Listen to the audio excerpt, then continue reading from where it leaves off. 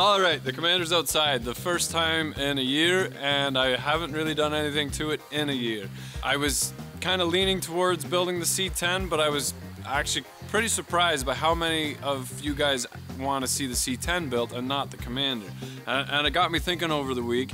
I can see this being an awesome build, but it's something that not everybody gets to do because it's unique, it's one of a kind, and there's lots of shows out there that are entertaining and whatever. That's great that you can do this, but we have a budget that we'll never be able to afford, and it's unrealistic for any of us, whereas the C10 is actually something that a lot of us would like to tackle. We're getting into the electronic diesel swaps, not just the mechanical 12 valves anymore. Now, this was always going to get a 12 valve Cummins. It was going to be the Cummins Commander, and I'm sorry that I didn't bring that across more clearly, but there was no chance that this was ever going to get a gas engine.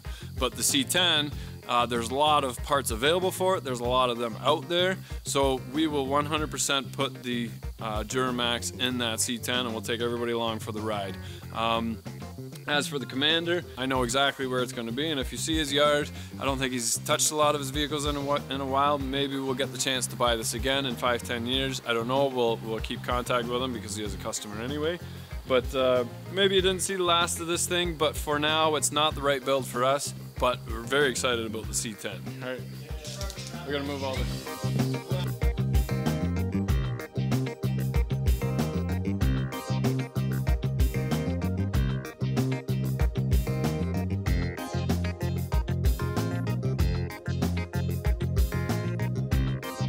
This is what Rich does to me. Yeah, come over, it's gonna be easy, we're just gonna move a car. He's like, oh no, I'll just start the truck and drive it right out, it's easy, I don't even need you to come along. Is it in drive, is it in neutral, is it in... Yeah, any tire rolling? The show is called Fast and Loud. I still got a box. I had the frame rate. Come on, Rich. This is gonna be too close for Too close? I do smell like this? Your bum touched my knee. No, they get apart.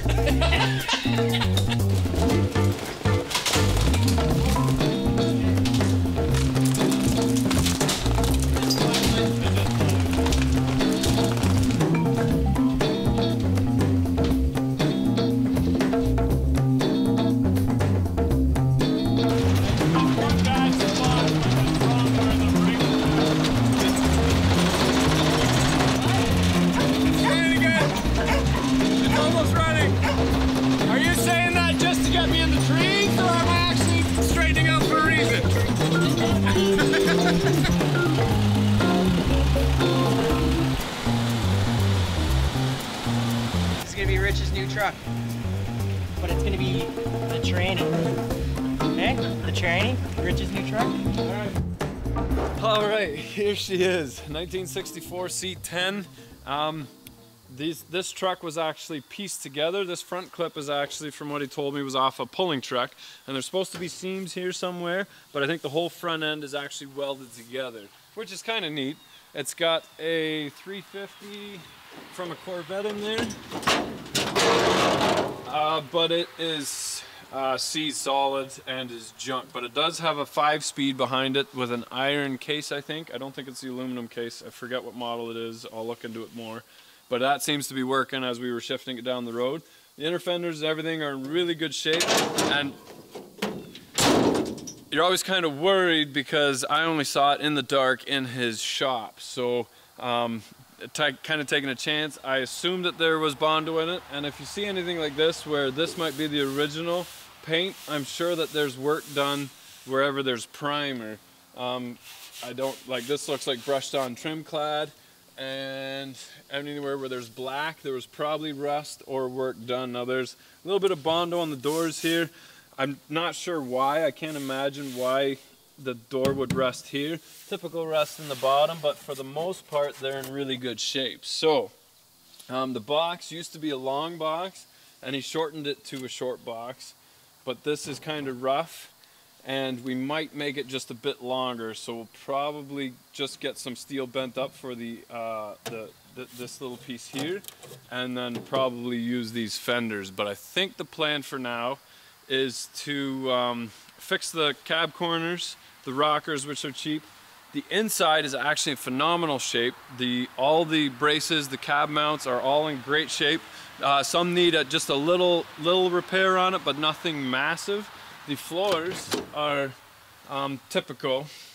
So just a little spot on the front left and on the front right, but as a whole, they're in great shape. So I don't think we have to do a whole lot there, and the dash is complete, the ceiling's complete, and as best as I can tell around the rubber, the windshield looks pretty good too. So the rubber's cracked. We'll probably pull the glass so we can paint behind there.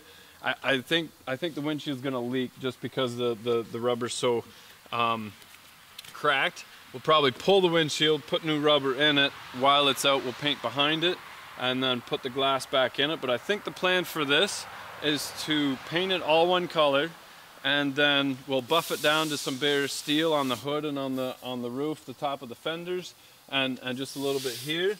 And then just let it sit, let it rust, because we don't have time to get to it anyway. It's okay outside, whereas the Commander wasn't until all the bodywork was done, so it opens up some room in the shop. But that's my plan for it right now. Okay, so a couple ideas floating around. I kind of want to do a rusted patina on this one. That way I don't have to get too picky about the bodywork. Let me know what you guys think about that. Otherwise I was thinking matte black, just quick and dirty. But the biggest thing is there's a factory air ride off of a kneeling bus. It's a 2013, already has Duramax in it. It caught fire, so the bus is gone, the engine's toast, but the frame is there, and it's on a factory GM air ride suspension. Shorten that up, it's a dually. Everything's there, good Allison transmission. Buy that and put this on there.